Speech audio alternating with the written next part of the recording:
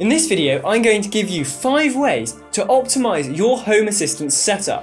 Make sure you stick around, and if you like what you see, make sure to hit that subscribe button below and keep an eye out for more videos.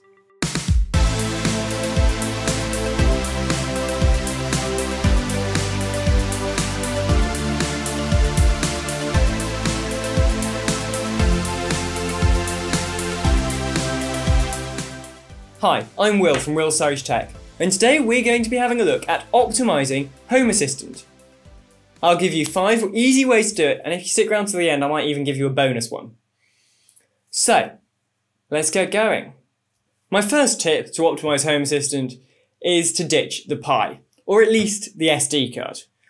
Now I do say this with pain in my heart. I've just ditched my Pi for the first time in 2.5 years for a desktop computer because of reliability. It was the third time that I had an SD card fail on me, and I just kept going back because it was cheap, it was easy, it just needed reflashing. But it's just not worth it. If you see, the quicker you can ditch your Pi and move on to some slightly better hardware, the much better time you will have.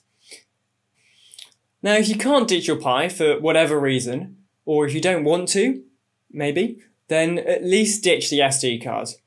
There are plenty of people out there who've done tutorials on how to boot Home Assistant from an SSD via USB onto a Pi. I would highly recommend doing that, at least to start with.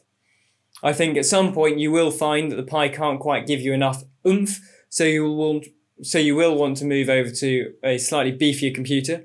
But I have absolutely no problem with trying out this sort of thing on a Pi. That's kind of what the Pi is for trying things out.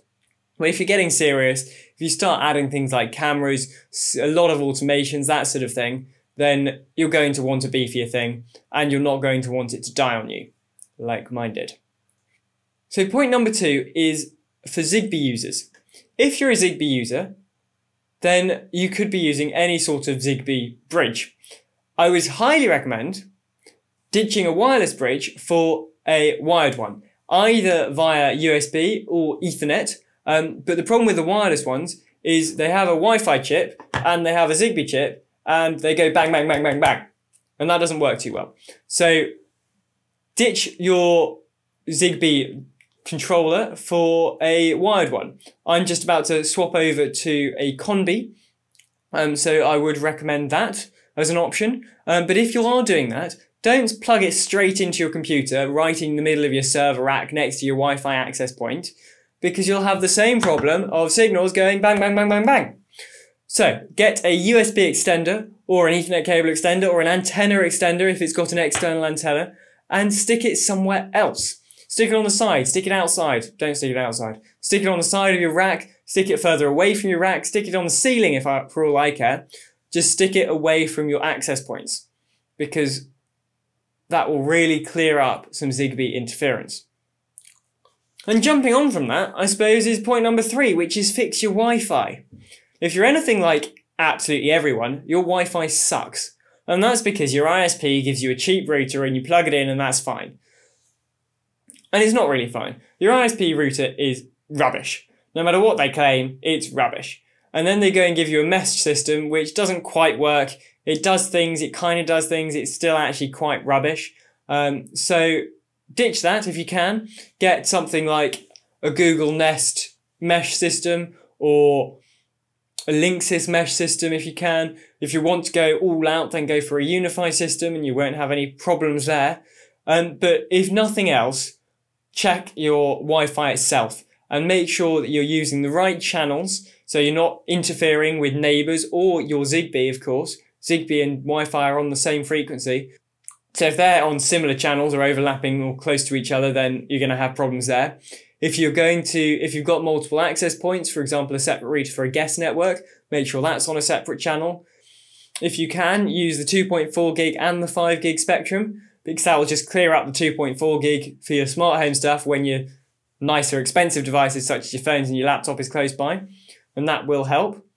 But equally, if you've got a really bad router, then your smart home device will really struggle to connect to it if it hasn't got split SSID. So think about splitting your SSIDs as well.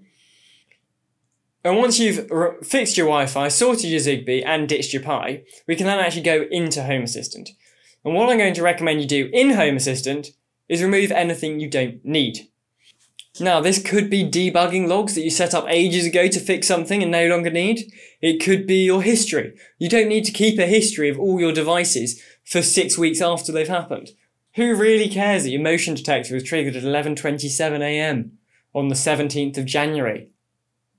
Nobody. So ditch history that you don't need. Ditch any old integrations that you're not using anymore. Ditch any lines of code that you're not using anymore in your configuration. And also ditch any automations that you're not using, or at least turn them off.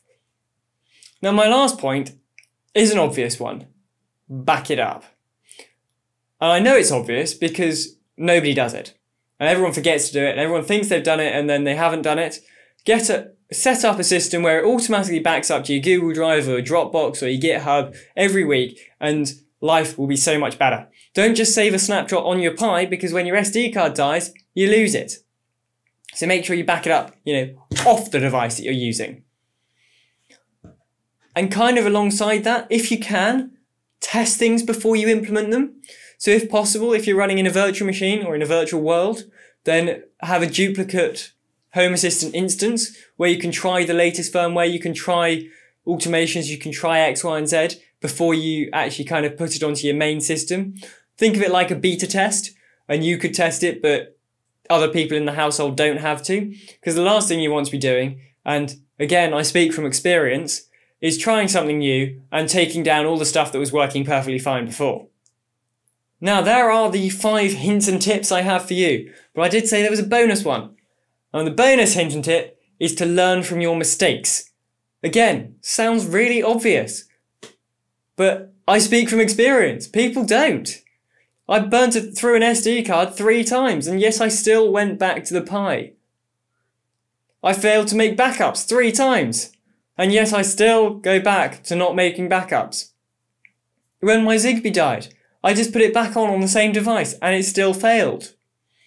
It's so obvious to learn from your mistakes. But the obvious things just need to be told to you sometimes. So make sure you learn from your mistakes and you don't repeat them. So, 5 things. Ditch the Pi, or at least the SD card. Move your Zigbee antenna as far away from your Wi-Fi as possible. Fix your Wi-Fi. If you need to split bands, split bands. If you can get a better router and mesh network, then do that. If you can go Unify, definitely do that. Remove what you don't need. Getting rid of any old logs, any old history, any old integrations, any old automations. Kill it off. Sometimes it's quite nice to actually just start again. Delete your Home Assistant instance and start again. Copy over obviously what you want to copy over, but the act of starting again means that you're not copying everything over, which is quite nice. Number 5, of course, back everything up. And back it up off-site, somewhere safe, somewhere secure, somewhere no one else can kill it. And if you can, test new things before you implement them, so you've always got a running Home Assistant setup in your house. And then the bonus hint was, of course, to learn from your mistakes and not to repeat them. So there we go. 5 ways to optimize your Home Assistant. Make sure you click subscribe and hit the bell icon to find out more about My Smart Tech and how you can build yourself the ultimate smart home.